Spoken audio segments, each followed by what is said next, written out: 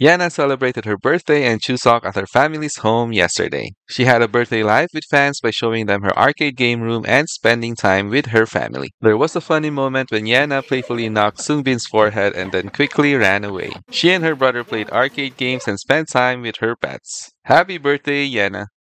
Another bittersweet celebration is Hitomi's coming graduation. Her graduation concert will be held on 26 January 2024 at Pacifico, Yokohama, Japan. Hitomi will be performing alongside other members of AKB48 at the concert. She recently revealed that her most memorable moment in AKB48 was being selected for IZONE. She explained that her life as an idol had positively changed after joining Produce 101 with AKB48 members and Korean trainees. Fighting Hee-chan! In other news, a clip of Nako's behind-the-scenes photoshoot for her new drama has been released. Nako's new drama, 18 Years Old, New Wife, Having an Affair, will premiere on 14th of October. A photo of Hyewon and Siwan is currently circulating online. Please note that the original poster mentioned that she spotted Hyewon with Siwan and Lee Sunbin. She was only able to take a photo of Hyewon and Siwan. Link of the original post is in this video's description. Both Hyewon, Siwan, and Sunbin are casted in a Kupang series Once Upon a Boyhood,